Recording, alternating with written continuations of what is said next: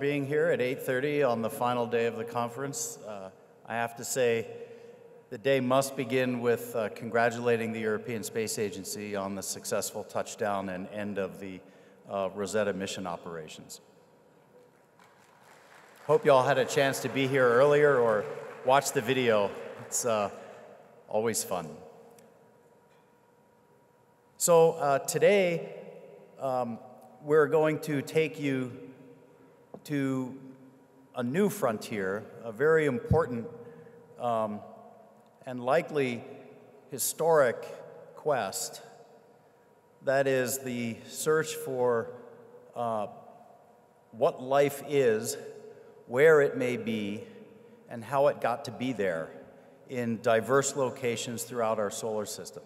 Something that we really didn't have the prospect of being able to do just a few short decades ago, and but which now really tempts us and gives us a threshold to cross over. So I'd like to say a few logistics things first. One is the topic of ocean worlds, which Jonathan will talk about, is an emerging one, and as I said, an important one. You'll see in the call for papers for Adelaide, Symposium A7, I suppose it is, it explicitly invites papers on the topic of ocean worlds, and I encourage you to come to Adelaide and engage in that discussion. And this afternoon, actually, session A7.3 is about technologies to enable future missions. So it's with really great pleasure that I get to introduce Jonathan Lunin, a colleague and friend. Jonathan is the David C. Duncan Professor of the Physical Sciences at Cornell University and Director of the Cornell Center for Astrophysics and Planetary Science. He's also the David Baltimore Distinguished Visiting Scientist at NASA's JPL. Author of over 290 refereed papers, Jonathan is interested in how planets form and evolve, what processes maintain and establish habitability, and where life occurs in the solar system. He pursues his research through theoretical modeling and participation in spacecraft missions. He works with the radar and other instruments on Cassini, continues to work on mass spectrometer data from Huygens, and is co-investigator on the Juno mission launched in 2011, which of course just arrived at Jupiter and is beginning its science operations, and also on the Europa mission planned for launch in 2022. He's on the science team for the James Webb Space Telescope, focusing on characterization of extrasolar planets and Kuiper Belt objects. He's a member of the National Academy of Sciences and has participated in or chaired a number of advisory and strategic planning committees for the Academy and for NASA. You'll find that there are papers circulating on which you can and should write questions for Jonathan when he concludes his talk. And we hope for a very engaging session. I'm sure you won't be disappointed. So I'd like to introduce my friend, Jonathan Lunin. Brent, thank you very much. Good morning, everybody. I'm going to try to, no, I'm not going to try to put my coffee up here. It's sloping, but it was a very late night last night. It was a wonderful culture event, beautiful music. And on the bus ride back to the hotel, I got into a conversation with someone I didn't know. And toward the end of the conversation, when he found out that I was a planetary scientist, he said, "Well, how about that Pluto? That is really fascinating, isn't it?" And I found that I had the wrong reaction to that. Instead of saying, "Yes, you bet, it's incredible," what I wanted to say to him was, "Yeah, but you should come to my talk and hear about Enceladus and Titan, because they're really fascinating." And then I realized that I was actually suffering from planet envy. You know, my moon is better than your moon. My planet is more interesting than your planet. Fortunately, it turns out that he's a psychiatrist. He's a space psychiatrist. I don't know what they do. Unfortunately, we had reached the end of the journey, and I didn't have time to receive free counseling from him. But on the philosophical side, that kind of response, I think, is a result of the incredible success that planetary exploration worldwide by many countries has had over the last almost 60 years. And if we think back to the early days of what kinds of data we got and the few objects we were visiting, and now we think today to all the missions that are going on. Rosetta just finished its spectacular mission that began in 2004 with its launch, exploring this comet, giving us clues to the origin of the solar system. Cassini-Huygens, which is a NASA ESA-OSI mission, and you can see it in the middle here, was launched 7 years before Rosetta and has another year to go in the Saturn system. And what I want to describe to you today is the extraordinary set of discoveries that Cassini has made at two objects, Enceladus and Titan. These two objects are two of the three bodies in the outer solar system that hold the promise for us of giving us the answer to whether there is life elsewhere in the solar system and whether that life had a second separate origin from life on Earth. If the answer turns out to be positive, it will be one of the greatest discoveries in the history of science, and one that, of course, is a capstone for many centuries of speculation. So here's the message I want you to take home with you. There is one place in the solar system where we can say, we know there's a habitable environment, other than the Earth, of course, and we know how to go search for life there, and that's Enceladus. Second point, there's one place in the solar system which is at once very familiar. There's air, there's rain, there are clouds, there are rivers, there are lakes, there are seas, but it's all exotic. All of this material that's involved in these Earth-like processes are completely different from what happens on the Earth. And so that's kind of the wild card in the search for life, and that's Saturn's moon Titan. I'll describe how and why that's a wild card. And both these bodies are part of the same satellite system, the Saturn system, which has been explored so thoroughly now by Cassini. And I will say a few words about Europa at the end, don't worry, although I talked about it more extensively on Monday in the Ocean World session. So let me start with Enceladus. It's a small moon. In fact, it's surprisingly small. You would think that, this wouldn't be very interesting, given how small it is relative to the Earth's moon and the Earth itself. But it turns out to be in an orbit that is relatively close to Saturn. And so here we see Saturn with its rings, and the red circle delineates the orbit of Enceladus. And so because it's close to Saturn and because it has an orbit that's not circular, it's slightly eccentric, Enceladus has what's called tidal heating. Some of that orbital energy is being extracted by friction, essentially, and goes into heating the interior of this body. Now, Enceladus was first imaged by the Voyager spacecraft, 1980 and 81. It was clear at that time that something was going on. Enceladus was very bright. It had a dearth of craters, and indeed, it had been known since the 1960s that it orbits in the path of a diffuse ring of Saturn, not shown on this figure, called the E ring. And so there was always speculation that maybe material was coming out of Enceladus and producing this E ring. But the Voyager cameras were just not sensitive enough to see anything, and so despite a lot of stretching and enhancement and so on, there was really no convincing evidence for material coming out, jetting or geysering or anything like that.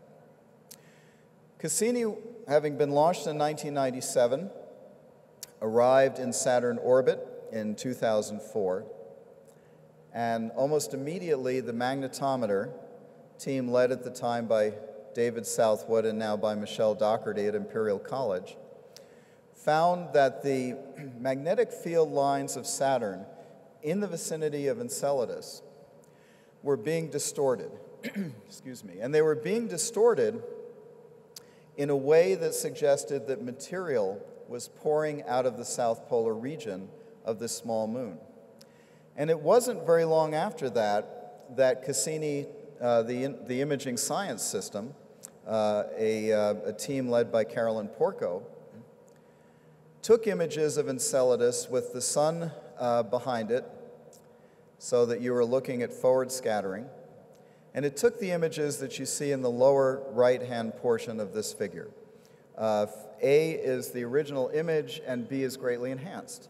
And sure enough, there is a plume of material pouring out of the south polar region of Enceladus.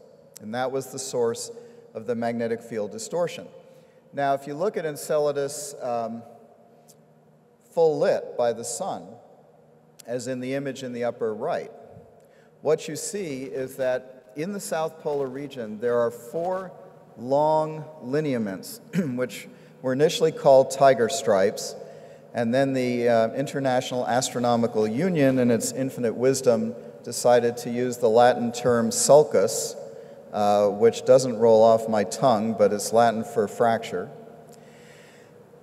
Those, I'm not going to call them sulci, I'll call them tiger stripes. Those tiger stripes are delineated, are truncated, I should say, by a kind of a hexagonal fracture system that circumscribes the south pole of Enceladus. And so that whole region tectonically is separate from the rest of the body. And that's where material is pouring out, gas and grains. And furthermore, later images by Cassini show that this plume has as its source discrete jets coming out of the fractures. There may be as many as 100 of them.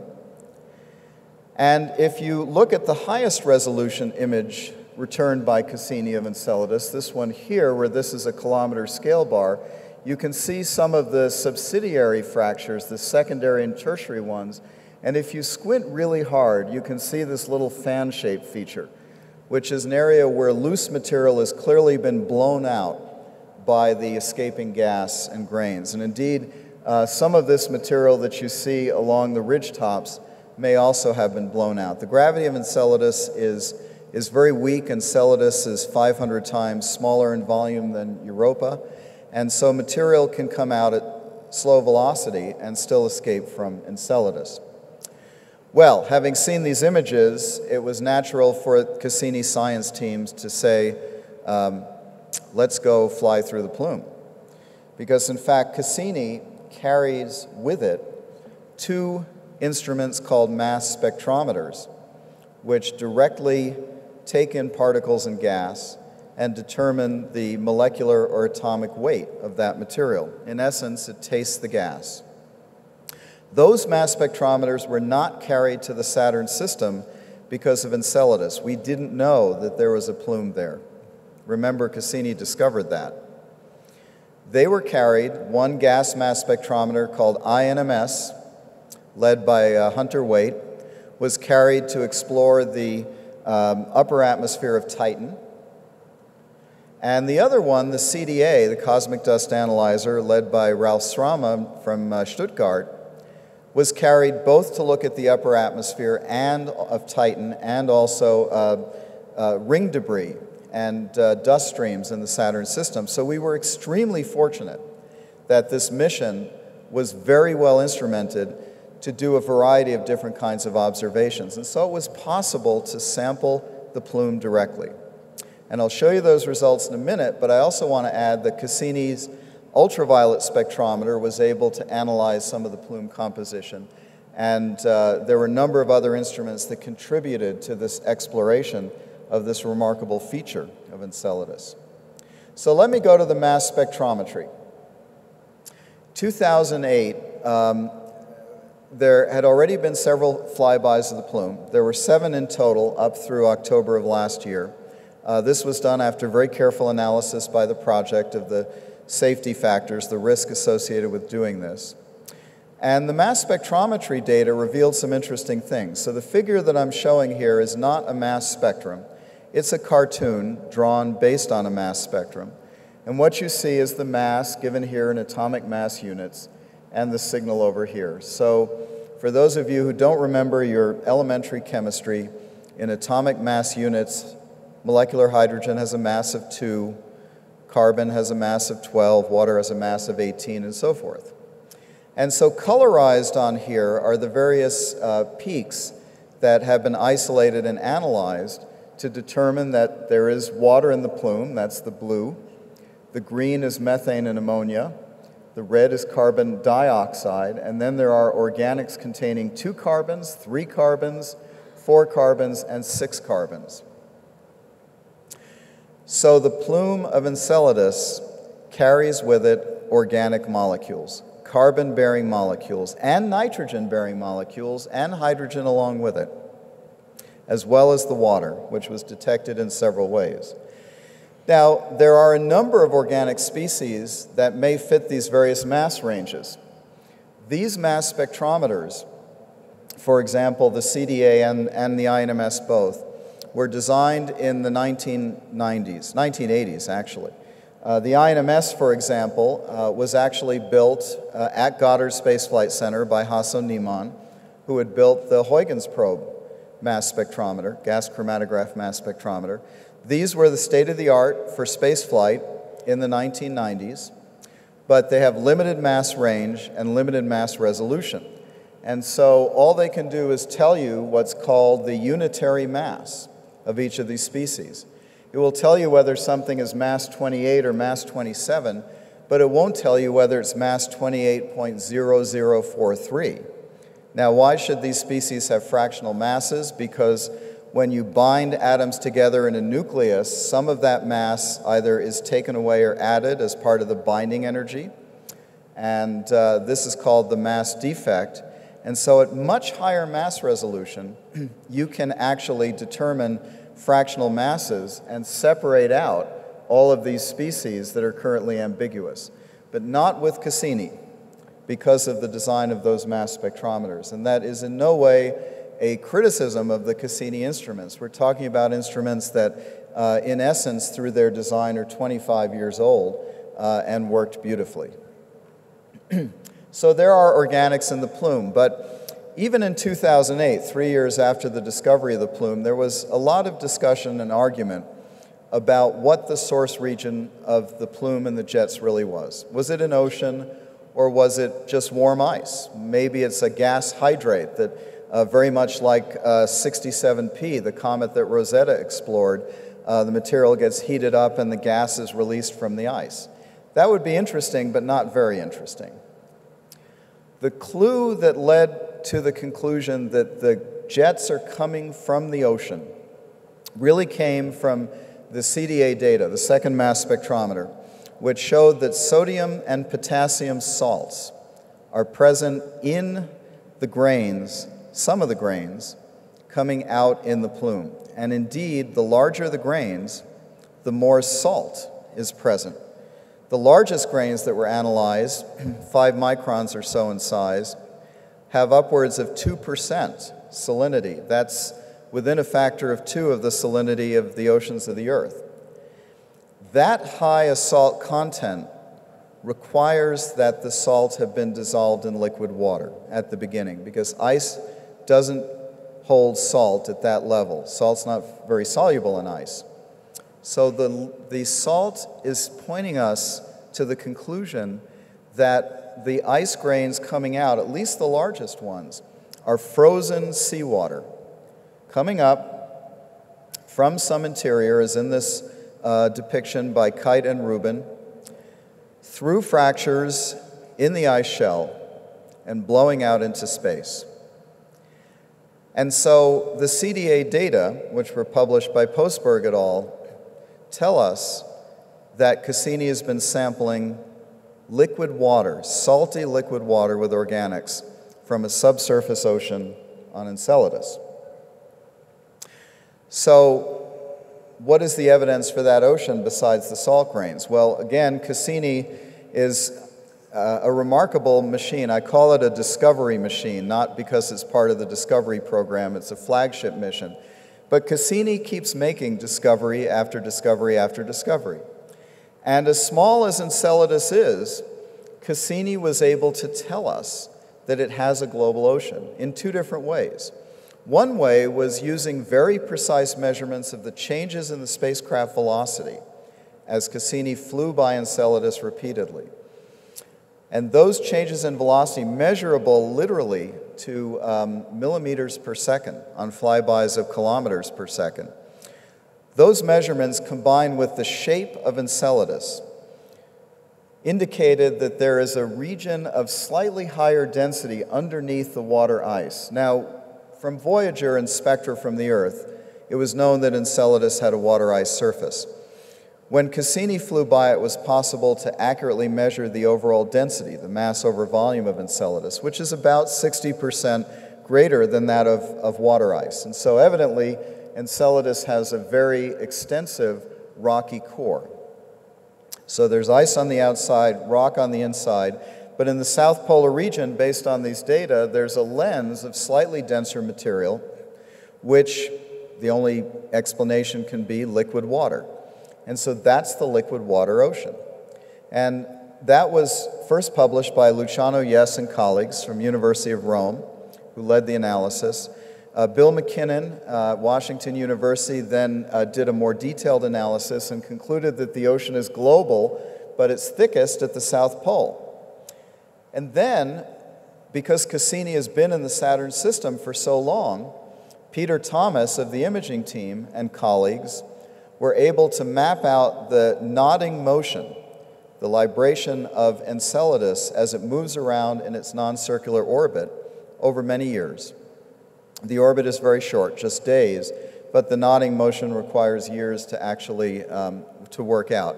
And that nodding is caused by the fact that in an eccentric orbit, the moon is moving fastest at its closest point to Saturn. It's moving slower at its farthest point, and so even though it tries to keep one face towards Saturn all the time, it's actually nodding back and forth. The amplitude of that nodding, which by the way we can see in our own Earth's moon, the amplitude of that for Enceladus was much larger than what you would expect for a body of the mass of Enceladus. The only real explanation for this is that the part of Enceladus that's nodding back and forth is not the entire mass of the satellite. It's just the decoupled shell. It's the thin ice shell on top of all the rest of the mass. And in that way, because that's much less massive than the total body itself, Saturn's gravity can cause it to slide back and forth with a much greater amplitude than the whole body could. And so that was a second independent determination of an ocean, because how can the shell slide relative to the rest of the body? There must be a liquid layer between that outer ice shell and the interior. So Cassini, in two different ways, has shown us that there's an ocean on Enceladus. In the interior, about 30 kilometers below the surface. 2015, the CDA mass spectrometer had detected over several passes very tiny, nanometer-sized silica grains, very rich, almost pure silica, SiO2, coming out of Enceladus. Now, how could that happen? Well, the best explanation, based on the data and laboratory and theoretical studies in a paper published last year by Xu et al., part of the CDA team, is that these silica grains, tiny grains, are actually colloidal suspensions in the water. Now, why would there be a colloidal suspension of silica? Well, in that model I showed you in the last slide, the ocean is sandwiched in between the ice and the silicate core. And it has to be, because the pressure in Enceladus's interior is too small for high pressure ice to occur.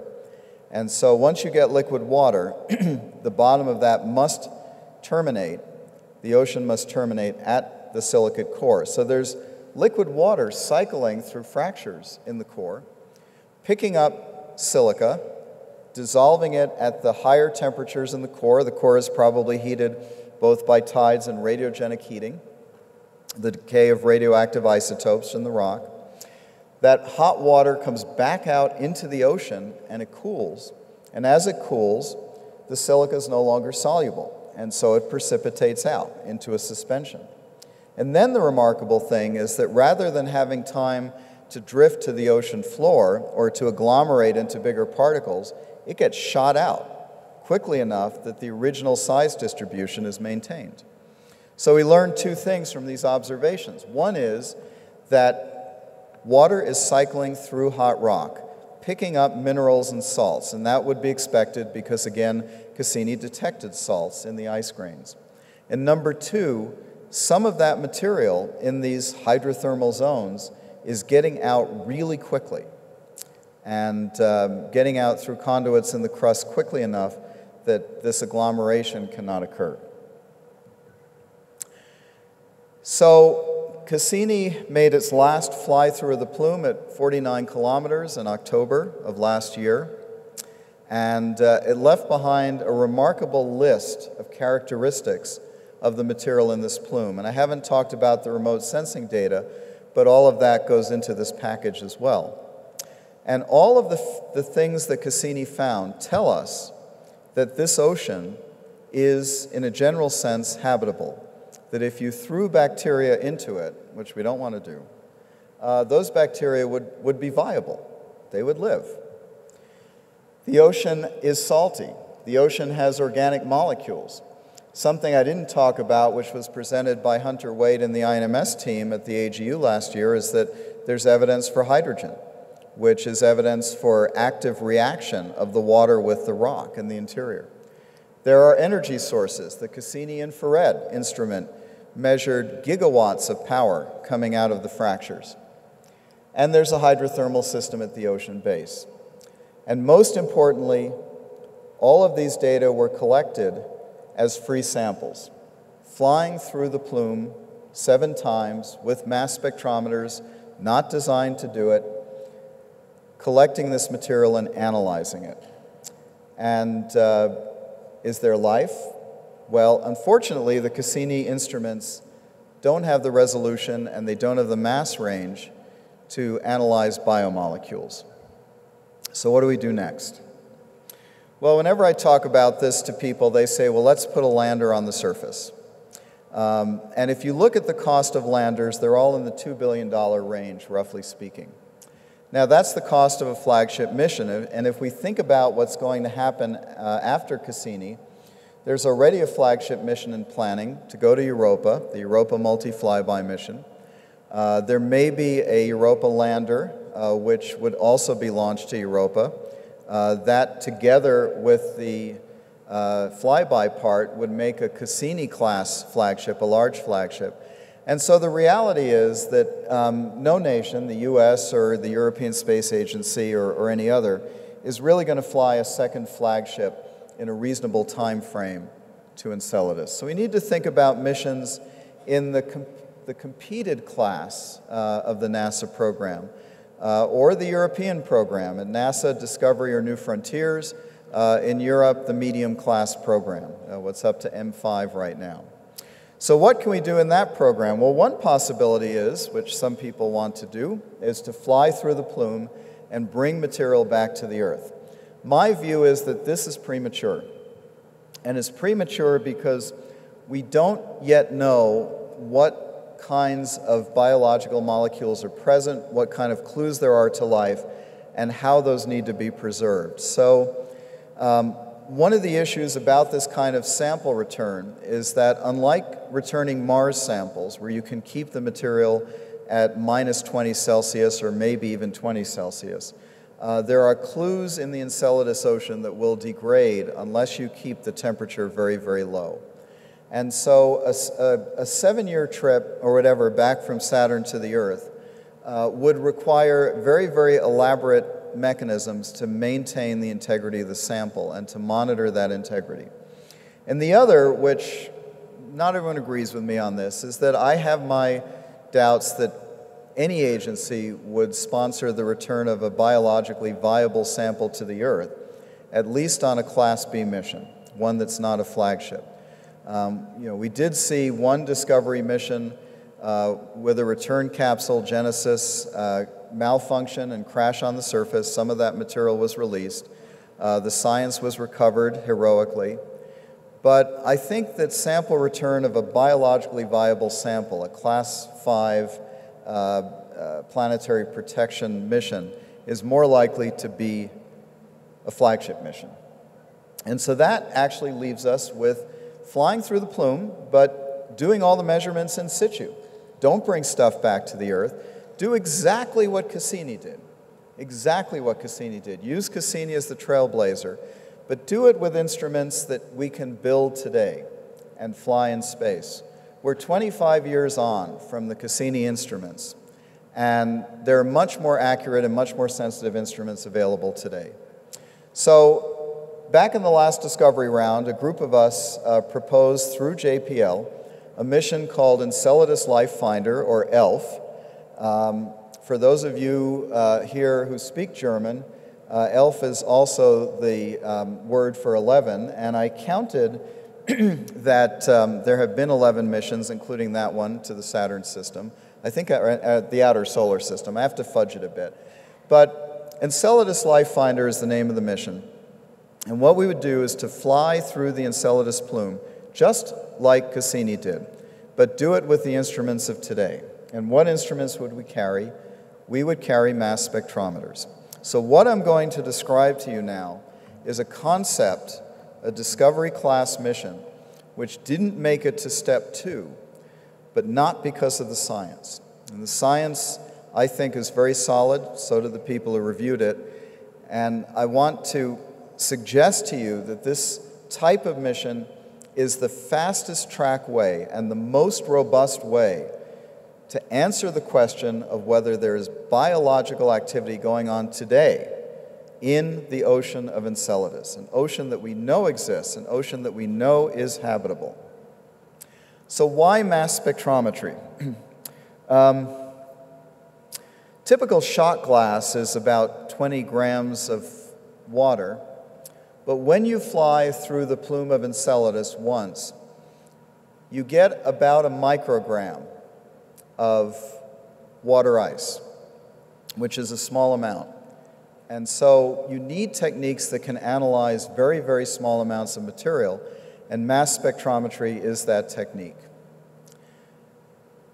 One needs high cadence at Enceladus because although I've talked about the jets as coming from the ocean, there is some evidence that material is also coming up from the warm crust in between the fractures. And so you want an instrument that can tell you what the spatial variability is in the composition of that material as you move along the plume. In fact, the last flyby, E21, showed evidence of that. So mass spectrometry, again, can collect material and analyze it in very, very brief periods. Boom, boom, boom, boom, boom. So that we would get kilometers resolution on the material. Mass spectrometry has high technical readiness. It is a technique that has been used throughout the solar system, from Pioneer Venus to Viking to Galileo to the Huygens probe.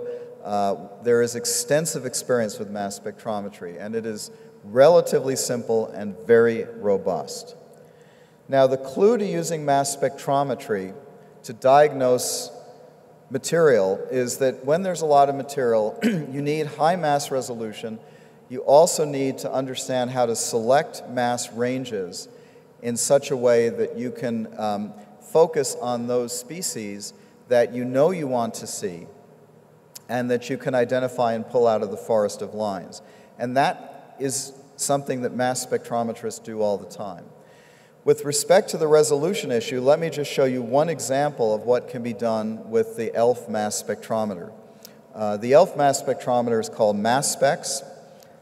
This is the gas mass spectrometer that will be flown. The PI for that instrument is Hunter Waite. He's the deputy PI in the ELF mission. Mass Specs is being flown as well on the Europa multi-flyby mission. We will fly essentially the same model. And if you look at the left-hand panel, which is a mass spectrum, mass in atomic mass units versus the signal, you see at mass 28, outlined here by the red bar, you see a signal.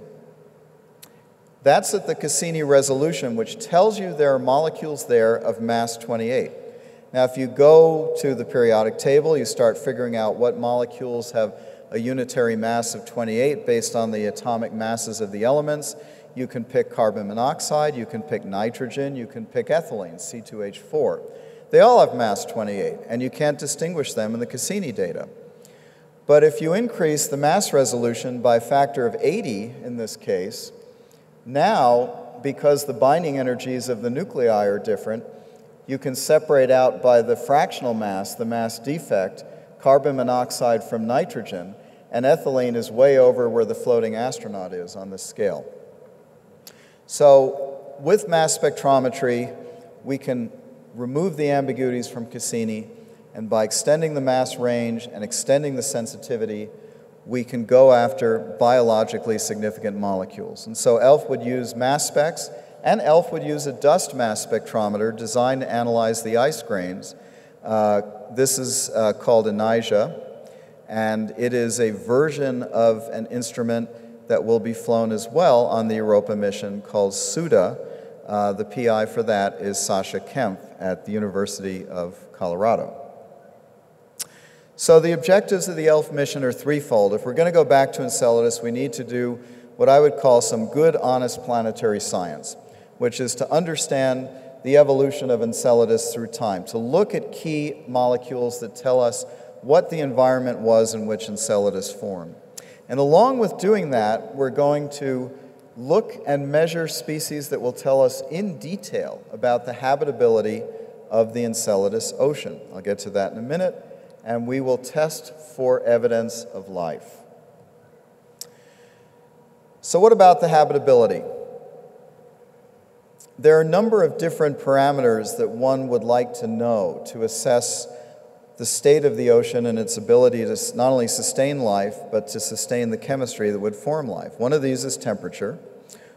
Another is the amount of energy available from having molecules of reduced and oxidized states that life or precursors to life can utilize to generate energy, to build structures, and to replicate. The overall oxidation state of the ocean, is it way over on the reduced side, where you would only have methane? Is it way over on the oxidized side, where you only have carbon dioxide? Or as in the case of the Earth's oceans, are we kind of in the middle, where organic molecules can be synthesized? And the pH, is it very acidic, is it very alkaline? The suggestions from Cassini are that it's a very alkaline ocean, but that may be the hot material, the hot water that's coming out of these hydrothermal vents, much in analogy with what are called off-axis hydrothermal systems in the Earth's oceans. One example, the type example, is called the Lost City. Here's a little carbonate tower from there.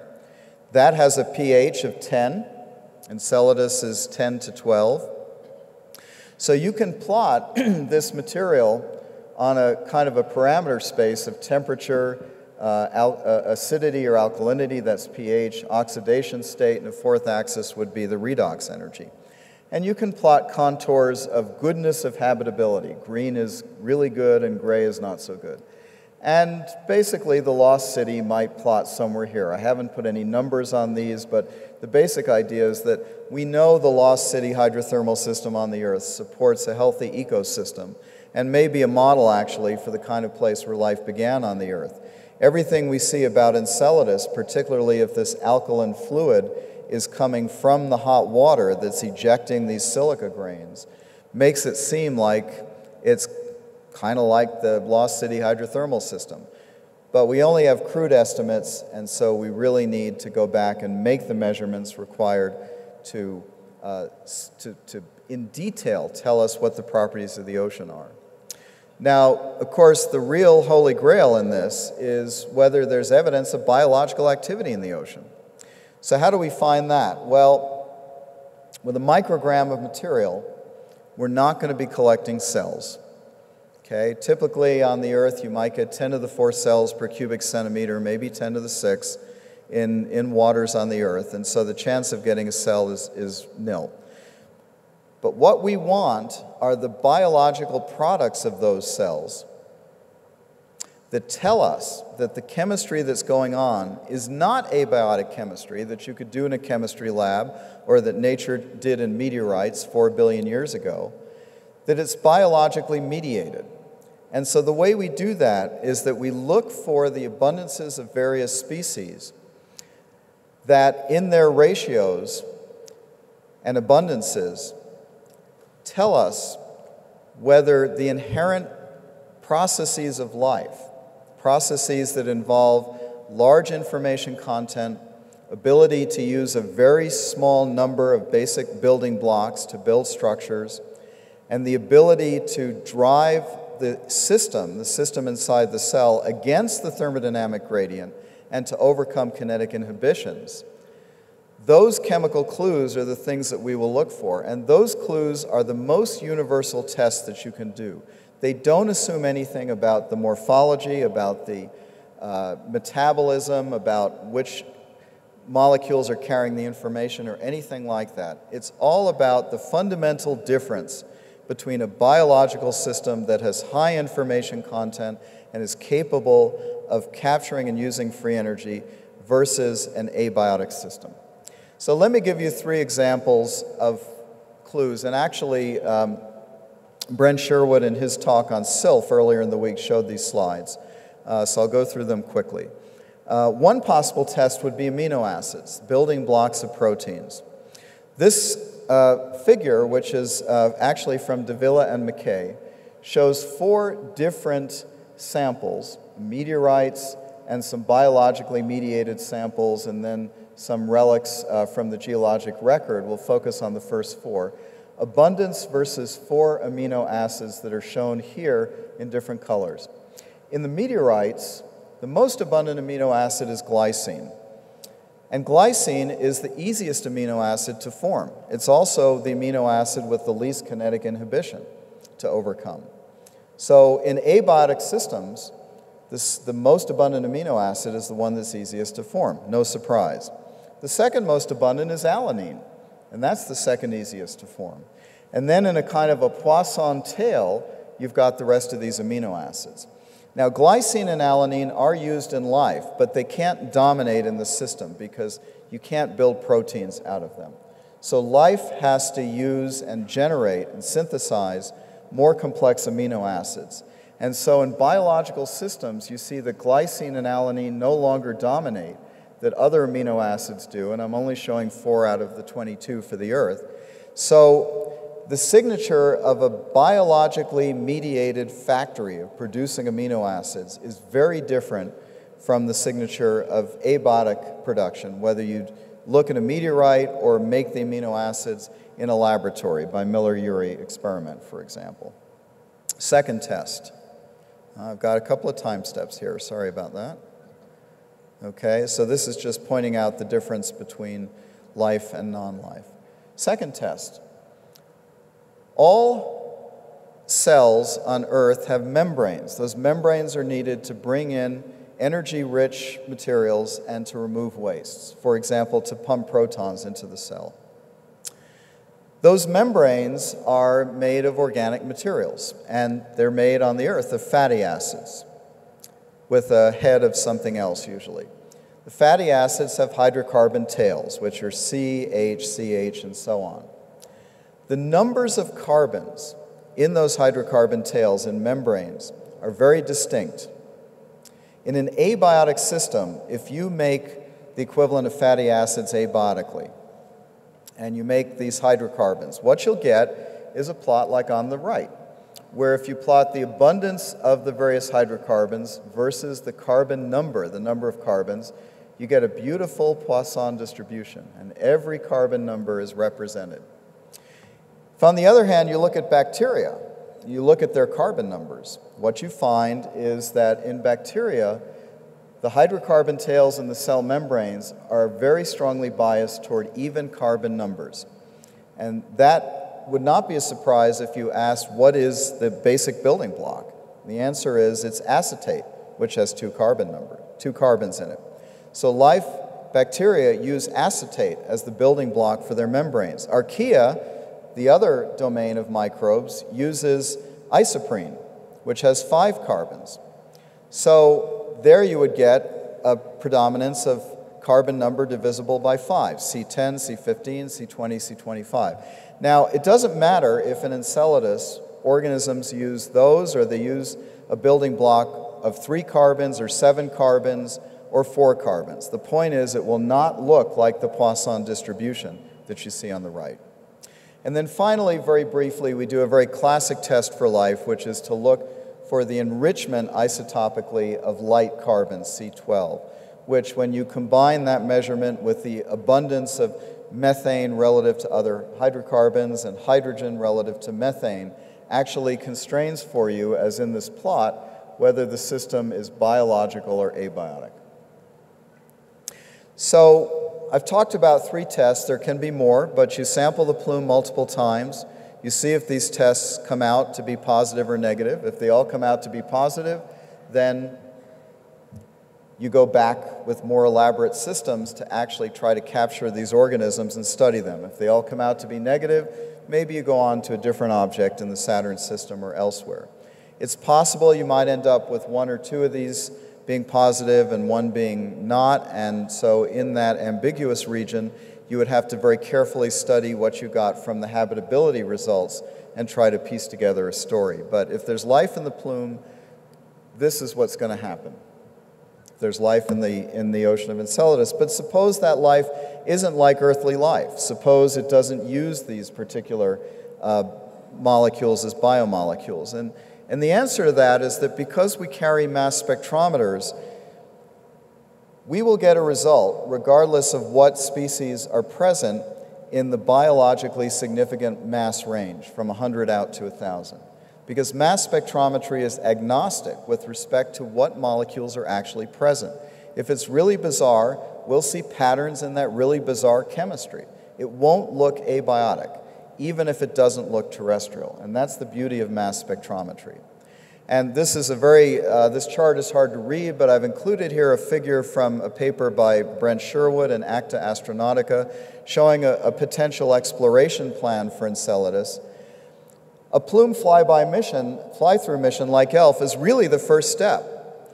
If ELF were to discover evidence of life, there would be a big push to go back with a sample return mission or go back with a lander or something like that.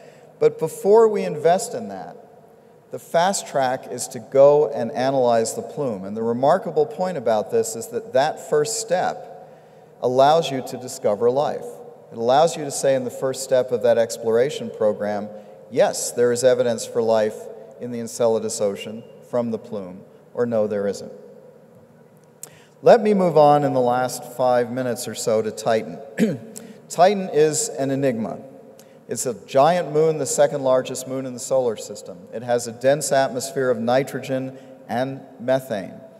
By all of what Cassini has shown us, has a liquid water ocean from the gravity data, from looking at the tidal distortion. It may have the largest amount of liquid water in its interior because it's much larger than Europa and has a thick ice mantle.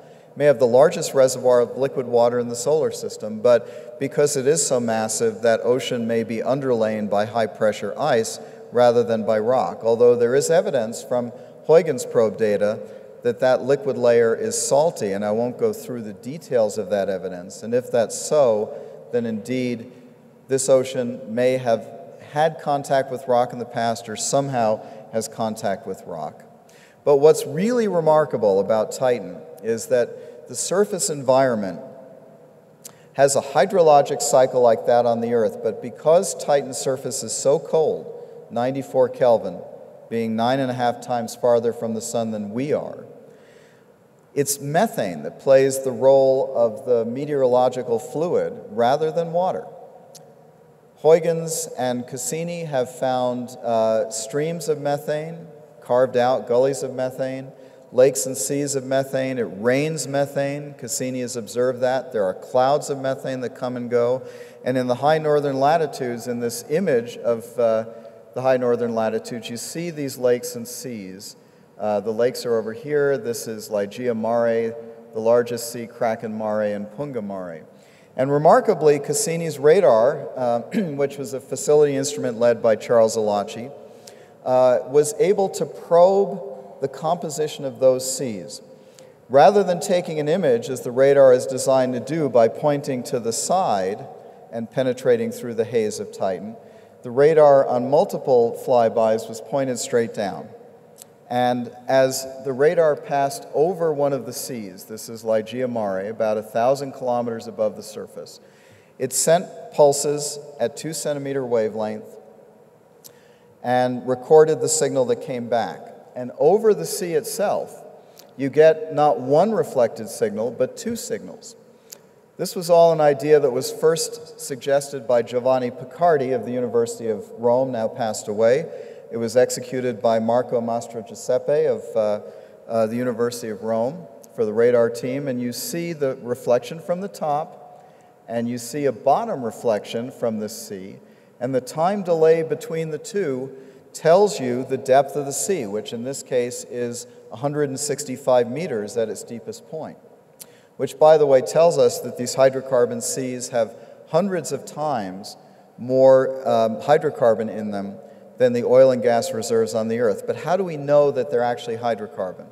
Well, the marvelous thing about this experiment is that since you know the depth and you know the amplitude of the second signal coming back from the bottom, the attenuation of that signal from the top tells you the absorption coefficient of the liquid. And these are really transparent liquids. Indeed, about the only liquids that are this transparent are nonpolar hydrocarbons and nitrogen. So bingo, you match the attenuation coefficient with liquid methane and a small admixture of its sister molecule ethane. And so Cassini has not only probed the bathymetry of these seas, it has determined the composition for us remotely. So what's going on in these seas? These hydrocarbon seas show every evidence of having tides and so forth. Is there life there? Can life occur in nonpolar liquids? And the honest answer to this question is that nobody knows. It seems difficult, but some very clever ideas have been floated by a number of young researchers I show here. Lucy Norman, who is at Imperial College and now is in Hong Kong, talked about vesicle containers involving phospholipids and hydrocarbons.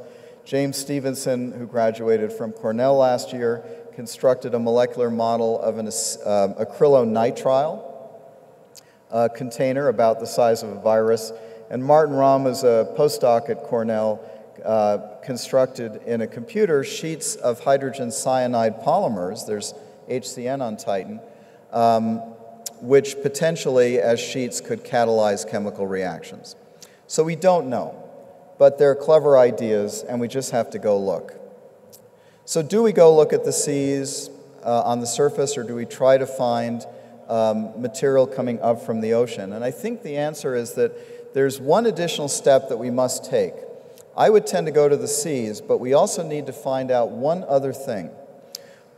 We need to know if Titan's methane system has carved out channels all over the surface of Titan, because from the radar data we have so far, because the radar is limited to about 400 meter, 350 meters resolution, we only see very large channels on the surface, and they're very sparse. But the Huygens probe, which landed, deployed from Cassini in 2004, landed in 2005 in January, took remarkable images of the surface. Here's a montage of those images from an effective altitude of 10 kilometers. And on the side of this hill, you see these dendritic channels, which are about 10 meters across, that, because we have stereo imaging there, follow the topography beautifully. They are carved out by liquid, presumably liquid methane rain over time. This is the only place on Titan that we see this. Why is that? Because it's the only place on Titan we have very high resolution images, thanks to the Huygens probe, the European Space Agency probe. We need to go back to Titan to see if this kind of fluvial erosion has occurred throughout the crust over Titan's history. We need to map Titan at much higher resolution. And that, I think, will point the way for us to telling us how we go search for what would admittedly be very exotic life on Titan. So let me conclude. We know more about the habitability of Enceladus than any other body beyond the Earth, any other body beyond the Earth. And everything that Cassini has told us says that it has a habitable subsurface ocean. A simple Saturn orbiter, properly equipped, can tell us with mass spectrometers whether that ocean is actually inhabited. And that would break things open for future exploration to actually find and characterize that life. Titan, on the other hand, because of its exotic nature, is a test for the universality of life as an outcome of cosmic evolution. If the seas contain an exotic form of life, just as the Galapagos Islands contain exotic creatures, as Stephen Pine has said, what the Galapagos Islands did for the theory of evolution by natural selection, Titan might do for exobiology. So we have to go back. I haven't talked about Europa because I was tasked with talking about the Saturn system. It's a lunar-sized moon with a water ocean. We don't know yet whether it has organic molecules. We know it has salt. But the Europa multi-flyby mission, which is in the planning stages for launch in the 2020s, will tell us whether that ocean is as promising as the ocean of Enceladus. And with 3 bodies to explore in the outer solar system in this way, if we commit ourselves to doing that, we may well be able to answer the most profound question that we can ask in science. Thank you.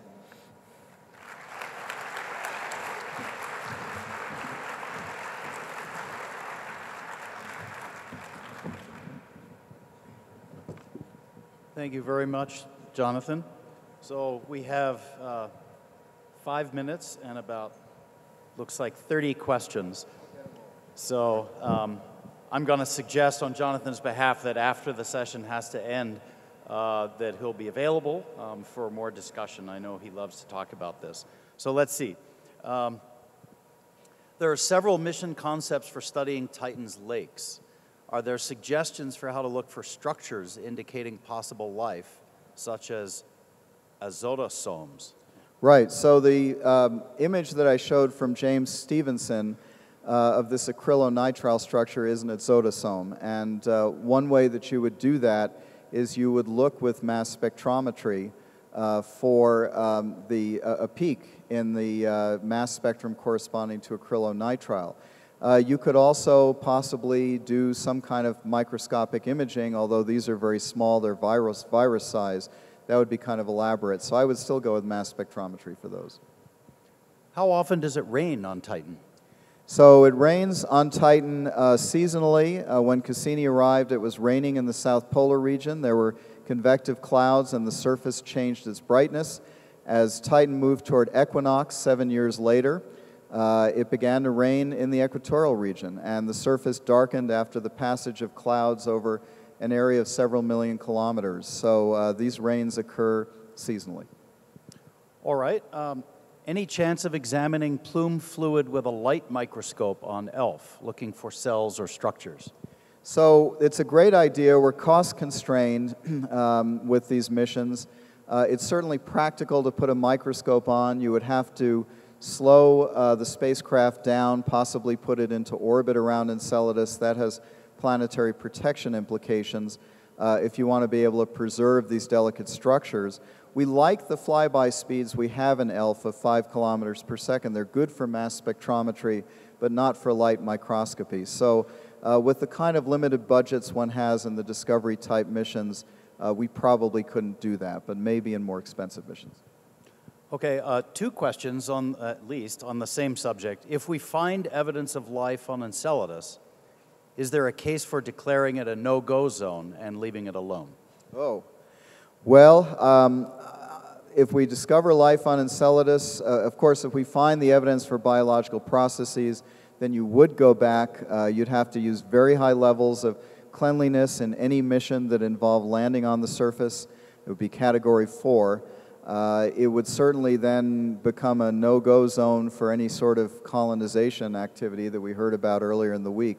But you wouldn't stop exploring. You would have to use the highest levels of planetary protection to explore this habited ecosystem. Okay. How can ocean temperature and energy be measured through flyby? So temperature, there are a number of what are called geothermometers. These are the ratios of certain atomic species and molecular species that are actually used in geology to measure temperatures in fluids. So we would use those. And what was the other one? Temperature and? Energy. Oh, so energy, so redox energy, you would look at the abundances of species that have a lot of hydrogen or reduced, species that have a lot of oxygen, and you would then determine what the maximum potential is for these reacting with each other. Okay, let's see. Let's go back to Titan. Does the subsurface ocean contribute... Oh, no, this is Enceladus, sorry. Does the subsurface ocean contribute to Enceladus sphericity, atypical for such a small planetary body? It's actually the tidal heating, yes, Enceladus is sort of at the threshold for a body that might or might not be irregular. It's 250 kilometers in radius. On the other hand, Mimas is about the same size, and it's fairly spherical, but not quite as spherical as Enceladus. So the short answer is yes, it helps. Okay, let's see, close to the end. If ELF was about to make the measurements you described, now conclusive, do you think it'd be that we have detected life? Would anything be able to be determined about what type of life is there? So we would be able to determine, so first, yes, if those tests were positive, we would have detected life. If the biomolecules are amino acids and certain kinds of fatty acids, we would know the internal composition of those cells. What are the molecules that make the membranes? What are the molecules that make the basic structure? We wouldn't know what the cells look like, but we know what they were made of. Which sounds like we'd need to go back. And then we need to go back. Again. All right, let's see. I think this probably needs to be our final question in the interest of time. Sometimes when life is discovered in extreme environments on Earth, scientists are quick to assume that it may not just survive in those environments, but may have developed there. Isn't that too big an assumption? Maybe life originated elsewhere where conditions were right and then migrated and adapted. Well, yeah, so as far as extremophiles on the Earth go, I don't think the argument is that extremophiles actually formed in that extreme environment, because many of the adaptations are actually very sophisticated. The basic tool for determining how all life is related is the phylogenetic tree, and it looks like life is essentially rooted in some sort of, both the bacterial and the archaeal systems. So life on Earth, as far as we understand, had a common origin, but that common origin goes way, way back. And in fact, Nick Lane, who's a biochemist, has suggested that universal common ancestor may have even lacked membranes. It may have required the use of hydrothermal system mineral layers or surfaces to actually bring material in and out. And then the bifurcation between bacteria and the archaea, which include the extremophiles, occurred really early on, and then things went from there. But I think, all biochemists agree there was a single separate origin a long, long time ago, and all life that we know of on Earth shared that single origin. I'd certainly like to thank our audience for such interesting questions and your interest in the topic. And please join me again in thanking our speaker, Jonathan.